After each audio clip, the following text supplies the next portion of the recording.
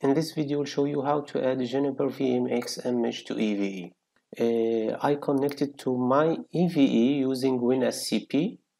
Okay, just go to in EVE on this path, opt unetlab, add-ons, chemo, and in chemo folder, create a folder. It must start with vMX, and for example, here the name of this folder vMX Juniper router 14.1.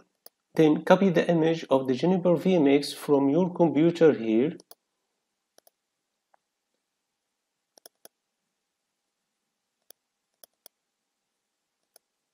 Just drag it and copy it. It's already copied here.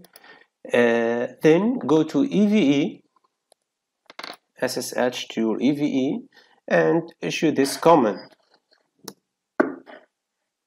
Then go to your EVE, just right-click, add a node, you will find Juniper vMX router, and you click save.